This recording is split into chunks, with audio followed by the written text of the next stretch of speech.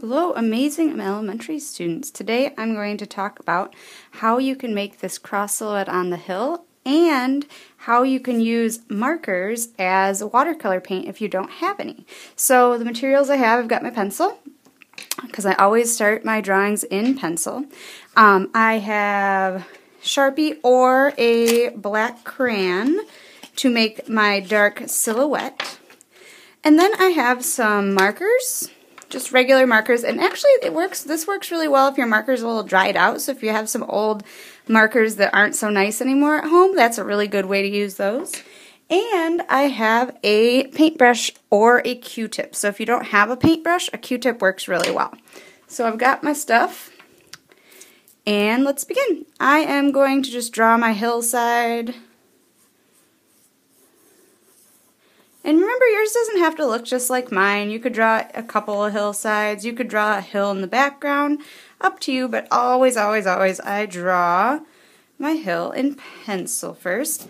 Even though we are not in our physical Immaculate Conception building, you still want to put your name in the bottom corner, because if you send me your artwork, then I have it with your name on it. Right there. Perfect. Alright, if I am making my cross, I sometimes like to use my ruler, or if you don't have a ruler, anything that has a straight edge will do. So like a book that is maybe a little bit older works, but I'm going to use my ruler. If you don't want to use a ruler, or you don't have one, that's okay too. But when I'm making straight lines, sometimes I just really like to have my ruler. If I don't use my ruler, it won't look quite as straight, but that's okay too.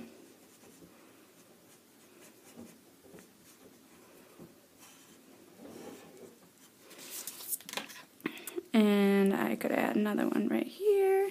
You could keep just one cross, or you could do all three. And remember, as you work, if you're doing this project or one of the other ones, you can always change it to make it a little bit more your own, just like we always did in art class. So if you say, oh, I really like that idea, but I want to do it a little bit different, please, please, please do that. I want to see your unique and creative vision.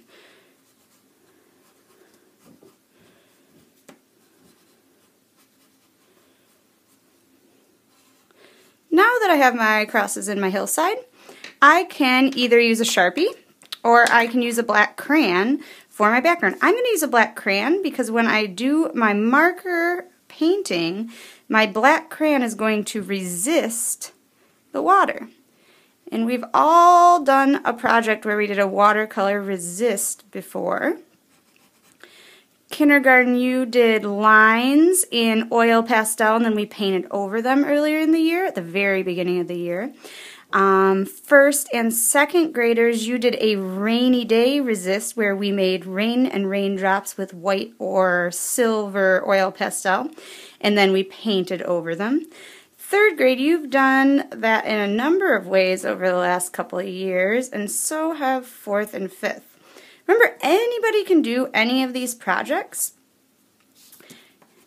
Even if you are a mom or a dad, if you want to do the projects too, super duper fun. So I'm going to color in my hillside. I want my hillside and my crosses to be black because it's going to be silhouetted against the sky. So it is only a shadow, no details.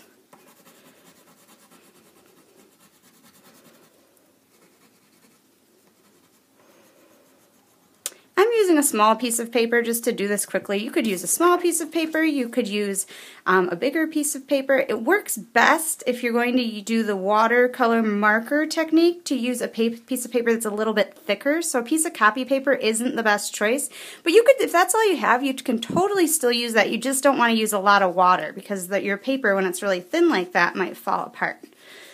So I'm coloring all that in.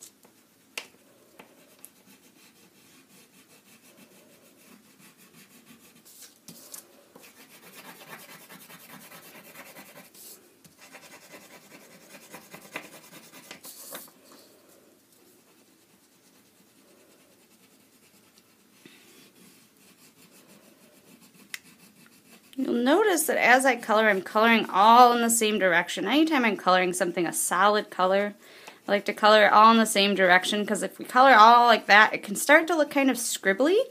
And I feel like when we color in all directions, we don't take our time as much to fill in all of those white spaces. So I'm taking my time.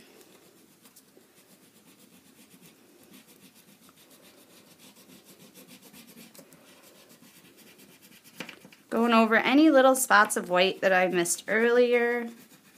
Then I'm going to press really hard to make a nice line where my hillside is. Alright, now I'm going to take my old markers. I just have some Crayola markers. Some are kind of dried out. Some are not, but that's okay. And I'm going to create a beautiful sky in the background. So I'm just coloring in lines. I'm making lines, creating shapes. Remember, you don't have to make your sky in the same pattern or the same colors as I am. I just want to show you this amazing marker technique. Some of us have done this before, but I think it's a really great solution if you don't have watercolor paint at home, or if you just don't want to get out all that messy stuff. I'm going to use a couple other colors. Notice that I'm leaving some white space because I'm going to paint over it to turn my markers into watercolors. So I don't need to color every little bit of my sky because I'm going to fill it in a little bit. I'm making sure to color around my silhouette.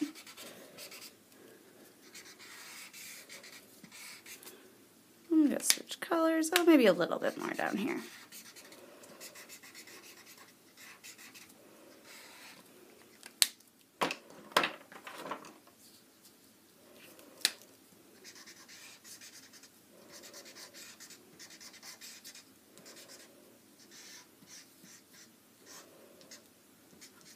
And maybe a little bit of yellow too.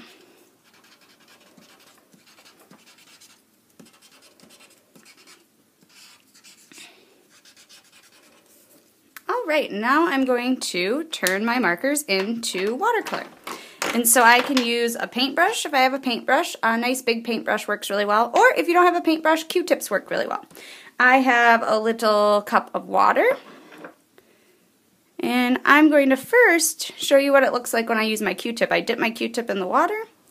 And then I'm going to color over my markers, and they're going to blend together. I don't want to scrub my paper really hard, because if I scrub my paper really hard, especially if you're using thin paper, you might end up with a little hole, and we don't want that. So I'm just making sure my Q-tip's really wet, just like my paintbrush would be wet to tickle my watercolor paint.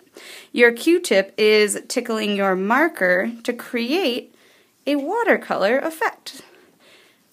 So I'm using my Q-tip. If I want, I can switch to my paintbrush, but because my Q-tip's so little, I sometimes feel like I have a little bit more control around my silhouette if I use this little Q-tip. So I'm going to do all the spots that are right around my crosses and my hillside. Notice, even if I color over my cross with my Q-tip, if I colored in really dark with my black crayon, it's going to resist, so I don't have to really worry about painting over it. I'm going to switch to my big paintbrush, and as I use my big paintbrush, notice how it all smears together. And I'm not scrubbing my paper, I'm using water just like I would with my watercolor paint. So if you start hearing it be really scratchy, you need a little bit more water. Remember, if you're using thin paper, you don't want to overwater because you don't want to tear a hole in your paper. I'm using just like the regular our drawing or painting paper that we use at school. I'm not using super fancy watercolor paper. If you're looking for a thicker piece of paper in your house, if you have a sketchbook, or maybe ask an older sibling if they have a sketchbook, the paper in sketchbooks is usually a little bit thicker than our regular copy paper for a printer. Because our copy paper, printer copy paper, is like what we use for free draw and practice in the art room. And if you can use a little bit fancier paper, I recommend it. Notice it's over here, because I'm using a lot of water over here, it's starting to pool together just like our watercolor paint does. So I'm kind of just pulling that along.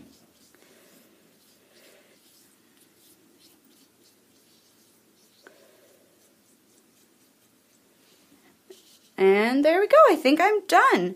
I hope that you enjoyed this idea and you want to make your own watercolor marker painting. Have a wonderful day.